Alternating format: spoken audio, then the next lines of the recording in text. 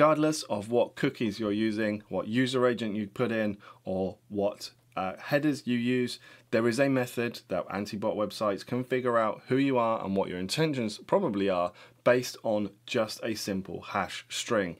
That hash string is called the JA3 hash, and it's made up of the TLS information that happens when you make the initial request. So when we make an initial request to a server, there's a TLS handshake, a client hello, a server hello, and there's some information is shared. What I've got on the left hand side of my screen here is the TLS report from my Chrome browser, and on the right is from HTTPX within Python. Now it's important to note that I use HTTPX here because it's HTTP2 enabled, and I'm going to talk about that in a little bit and why that's important too. When we start to use techniques like TLS spoofing like we are here, we want to make sure that our IP meets the quality standard necessary, as this is another way for sites to decide to block our request. That's where I use the sponsor of today's video, PROXIES. PROXIES gives us access to high quality, secure, fast and ethically sourced proxies that cover residential, data center and mobile with rotating and sticky session options. There's 10 million plus proxies in the pool all to use, all with unlimited concurrent sessions from countries all over the globe, enabling us to scrape quickly and efficiently. My go-to is either geo-targeted residential proxies based on the location of the website, or the mobile proxies, as these are the best options for passing anti-bot protection on sites, and with auto rotation or sticky sessions, along with one of the Python packages I'm going to cover later in this video, it's a great first step to avoid being blocked. It's still only one line of code to add to your project, and then we can let PROXIES handle the rest. And also, any traffic you purchase is yours to use whenever you need, as it doesn't ever expire. So if this all sounds good to you, go ahead and check out PROXIES at the link in the description below. Okay, let's check out the hash string and see what it means for our scrapers.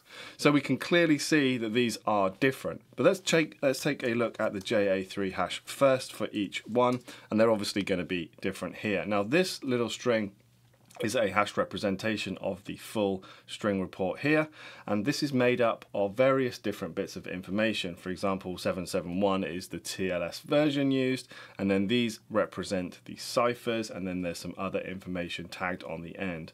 What's important to know about this is that this information can be used to work out, what sort of request you've made, if it's come from a browser, if it's come from HTTPX in this case, and it can be used to identify you, and you can be blocked regardless of any other information.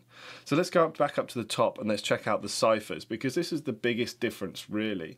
So straight away we can see the Chrome browser has much less ciphers enabled. These are the ciphers, the encryption that's decided upon and used when the TLS handshake takes place.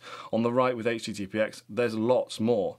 Now clearly with this many more, we're going to have much more information in that string, which is going to lead to a very, very unique or more identifiable hash of that string, which we can then, will be used to block your request.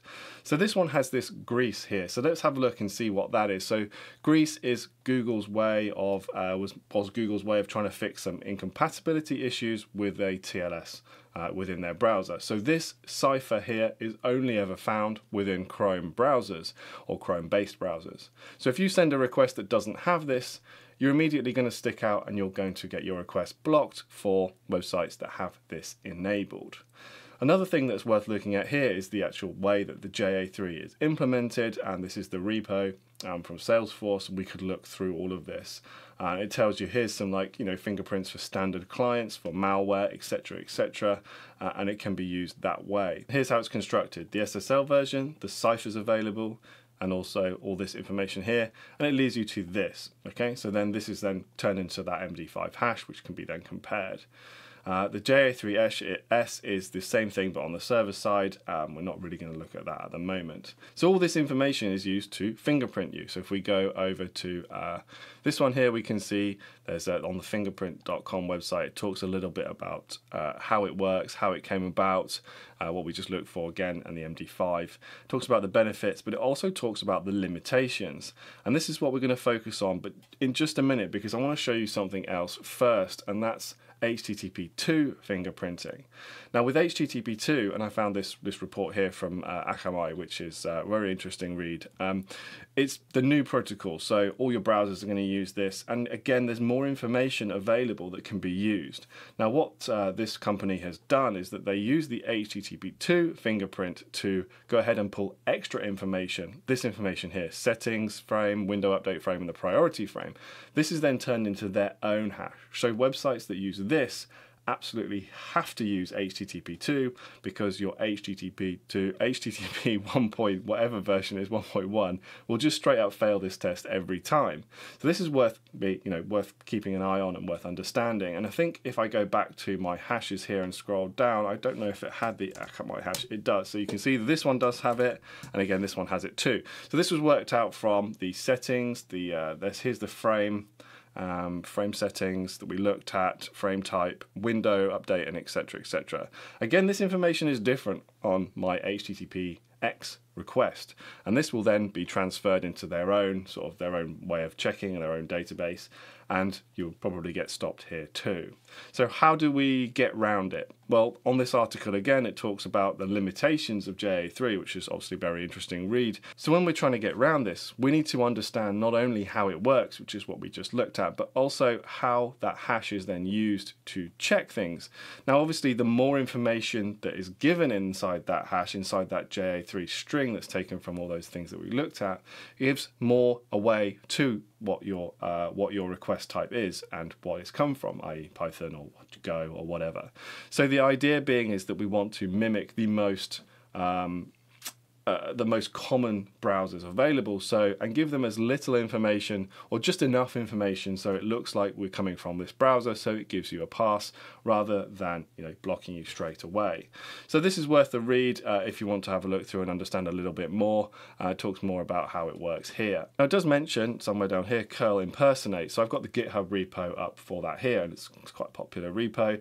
It's a updated version or a patched version of curl for making network requests, and you can actually send it will cover up the ciphers and etc., and it will mimic a proper request, which gives you that kind of like extra chance of beating that request and getting into the server and whatever you're trying to do from there. And it's worth giving this a go and having a look and understanding how it all works. It talks about what versions it can mimic. Again, they're not all of them, so we're way up in like 1.127 I think for Chrome now. But still, these are popular versions of these browsers. They're not going to you can't just block everybody that uses Chrome 1.16. So it's not that big a deal, or it hasn't been in my opinion, in my use case. But obviously we can't use this within Python. What I want to show you is the Go TLS client. This is kind of what a lot of the Python libraries are built on, because this guy provides Python bindings, I believe. And it talks again about how it works and how to use it within Go, and but we're really interested in the Python versions. So the one that I've been using the most is called curl CFFI, and if you've been in my Discord, you've probably seen me talking about it or mentioning it. But of course, there are other ones too. This is the one that I'm going to show you working now. Now, this and other like some of the more modern Python scraping libraries like hrequests also build upon this one from the Bogdafin TLS client. And if I come to the detailed documentation here and go down to standalone, or is it shared library, here we are. So if we go to Python and we have examples, you'll see we can go to this part of the library. Where is it? There was one other bit that I wanted to see. Community projects. So you can see that it talks, so there's a few community projects for Python, and these are worth checking out. I've used a couple of these to good success, but again, the one that I use is curl CFFI.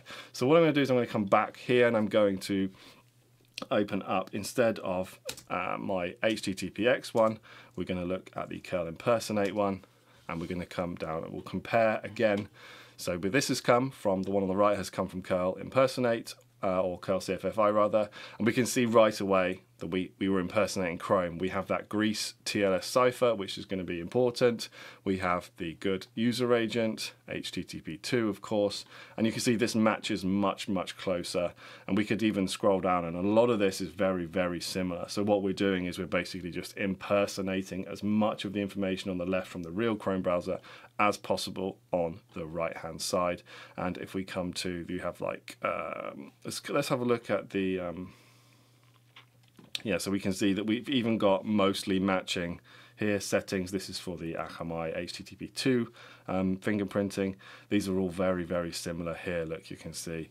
And so this is a very, very good way of doing it. Now generally I don't use this until I need it, but it's worth knowing about. I always say web scraping is knowing how to do lots of different things and understanding where they're going to fit in and where they can help you. And if you want to watch me actually using it to success and scraping sites with it, you want to watch the last video I made, which I'm going to link here, which shows how I needed to use curl CFFI to spoof my TLS fingerprint to get a good JA3 hash to scrape a website.